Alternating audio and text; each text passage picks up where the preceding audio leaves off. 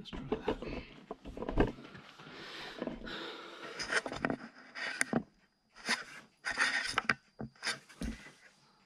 How's that look for size?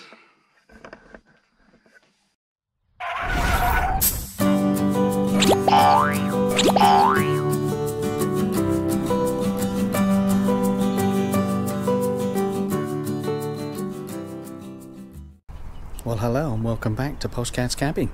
I'm outside here with Bertie, who's been feeling fairly lonely and forgotten about the last 3 or 4 weeks. In fact, he hasn't been out on the road for over a month. We're still in lockdown. It's January 2021. We're halfway through the month already, and we really want to get out, but of course we can't just yet.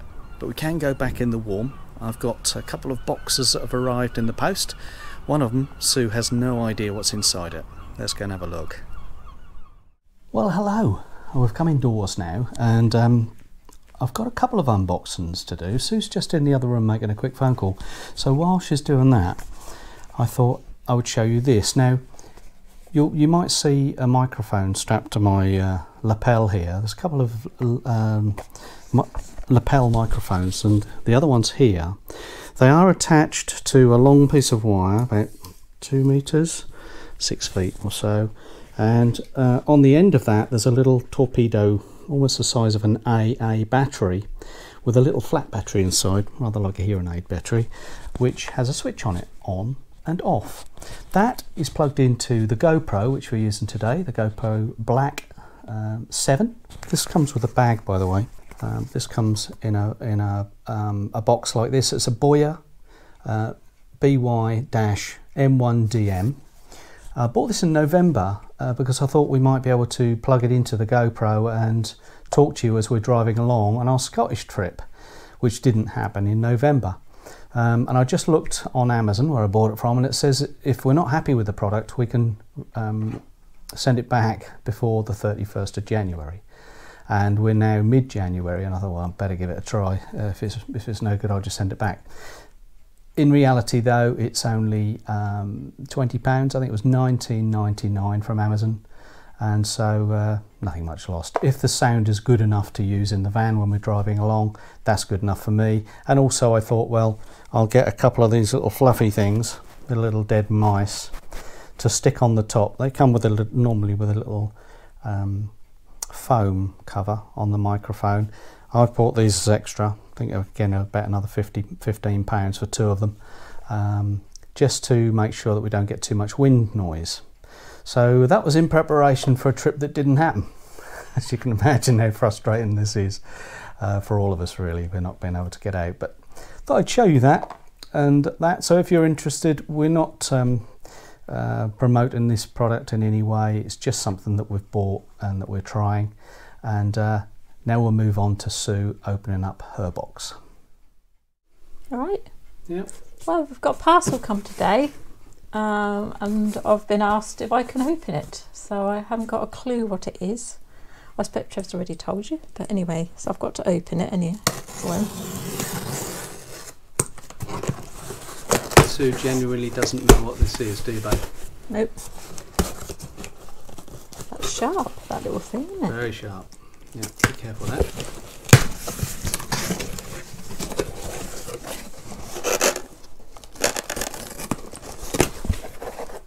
Bought from Amazon, and I'll put the description and the price and so on with a link in the description below.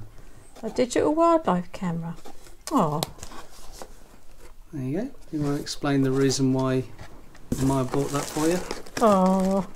So I can look at the fox. We've got a fox that has been coming to our garden for a long while. We took a photo of him 4 years ago, didn't we? Yeah. I think it's the same one. He comes every night about 11:30. So I've noticed if I chuck anything down for the birds, he eats it, and so I've been trying to spot him. Some nights he comes a bit earlier. Oh, I see. So it's camouflaged. Oh, lovely. Oh, that'd be good then. Thank you. Now, a lot of people have these. They take it out with the motorhome, so if we can use it when we go out, can't we? Yeah, and put that behind the motorhome and spot anything that's about. A bit like a dung cam. A meerkat cam. You're watching too much David Attenborough. Foxy cam. Yeah, we can call it Foxy cam. Yeah, well, that'd be good. So there's a SIM card come with it, which Royal Mail should be delivering in a day or two. So this must be like a waterproof box. It is, yeah. And it comes on, it works in the dark, so it actually produces 1080p colour photographs and moving pictures. Oh, that's good. Colour in daylight and then in black and white in the dark. Yeah. So that's good. So I'll put the details of that in the description below, and in the next day or two feeding him dry chappy. I'll start putting dog food out. She didn't tell me that. We've got a big bag of it, so no wonder he likes our house. Yeah, bless him. Alright, so we'll try and take a bit of footage and we'll tag that on the end. Oh, thank you. Alright. So Trev's putting the food out, which is dried chappy, but I do soak it in water because I don't want the fox to get really thirsty, and I do leave water out as well. And change the camera angle here. We're facing the other way now, and already we've got a sighting of our fox. No, we don't know, but after watching this footage we think we could have 2 or possibly 3 different foxes. So I mean, if you're all welcome to have a look and see if you think there's several different foxes here. We've discovered one has got a mark on its side. It's a bit difficult to see when it's in black and white, but we're just thinking if it's the same family, maybe they share the food. We don't know. This fox looks a bit smaller, doesn't it, Sue? It's a little bit nervous. She's not really engaging with the food. She's looking around all the time. And darting off every now and again.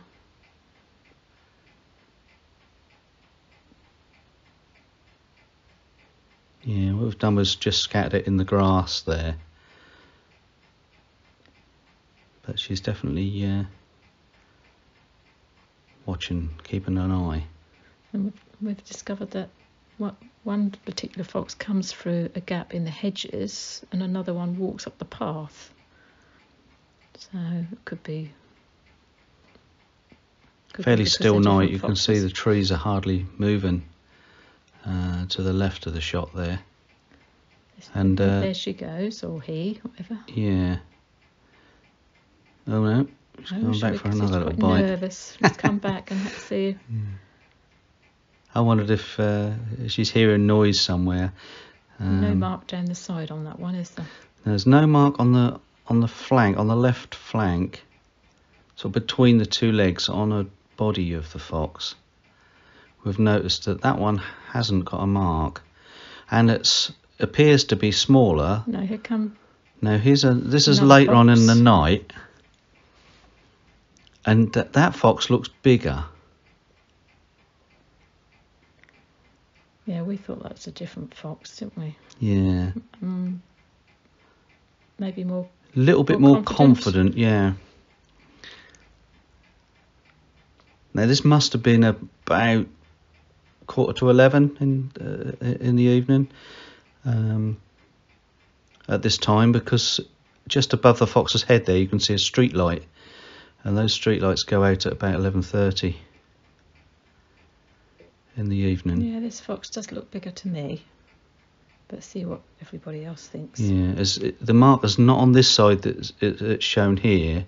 It's on the other side of the fox. Now, I don't think this one has a mark, and he might turn round in a moment and give us a view of his other side, his left side. But they've been regularly visiting our garden, haven't they, Sue? They've been coming for years. Yeah. We've never recorded them before. We've always had urban foxes in the area. You can hear them calling in the summer. There is a little patch on his back leg there, but I think that's just the way his coat is.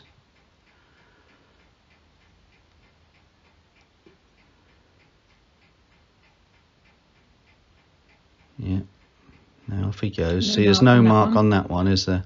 See, that one always goes down the path. Yeah, if that's the same fox. That one came. Now this one hedge. Again, later that very night. Nervous, This is the little nervous one. Is that the same fox coming back? She looks as if she's got a different marking on her face. And smaller. And a smaller. Very nervous. Really. It has started to rain now.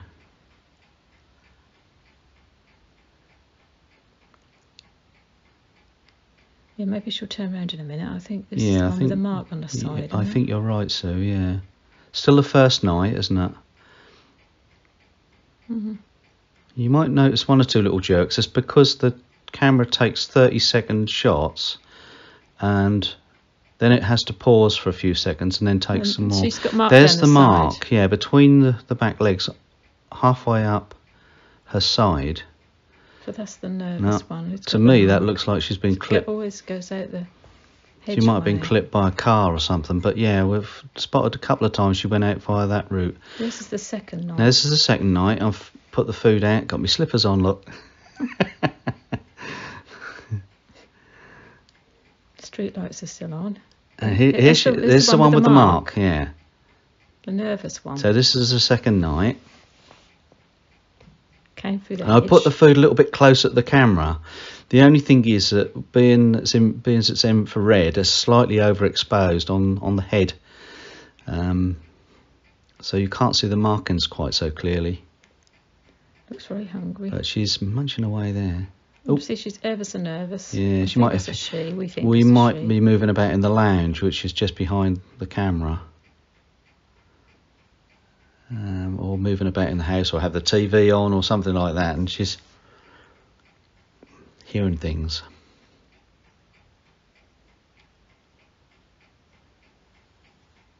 But as you can see down her side there, you can see that mark. Look, quite clearly. Yeah.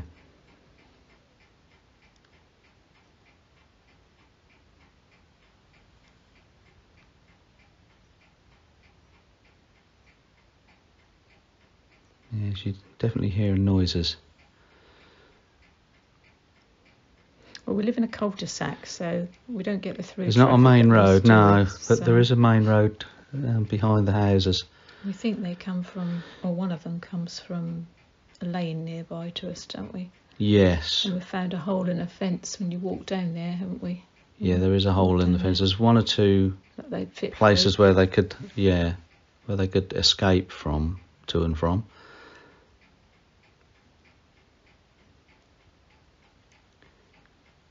And we used to get them in our back garden until we put 6-foot fence.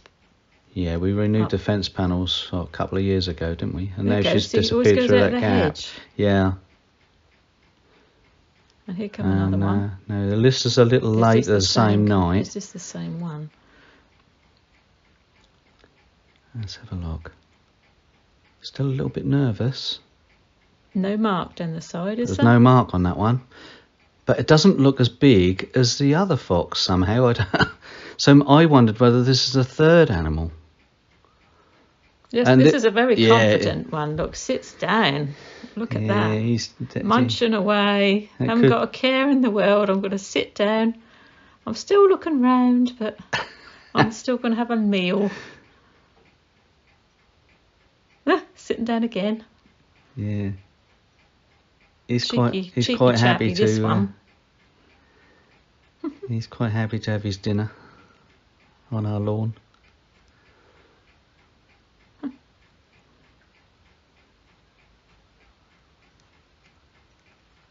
And now the little one again. Look, same one with the mark. Little one's come back with the marks. They're definitely a different. You can see the mark really clearly on this picture. That's the same one that came first of all, isn't it? Nervous.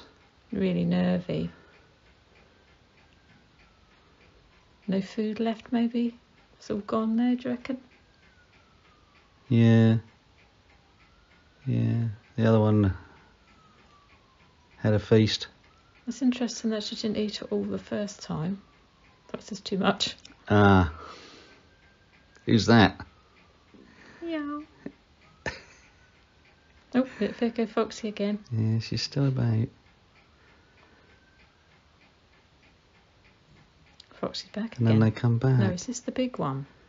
The other. See, this one. No, this bigger than the other two. This is early hours of the morning because all the street lights have gone out. Look. You can't tell. No markings. Can't see the side of that one, can you? Oh, and who's this? He's quite a well covered. He's got white legs. Well covered feline. Yeah, he don't look ugly, does he?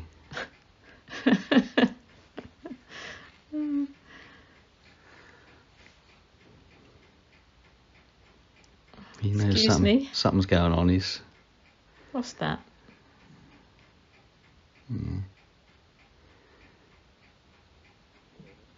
Now come next morning. Daylight. A different cat. That one hasn't got white legs. Well, I hope you enjoyed that, and if you did, it's a bit different. We thought you might like to be interested in getting a camera, maybe. And next time we'll be back out in the motorhome. Bye. Bye for now.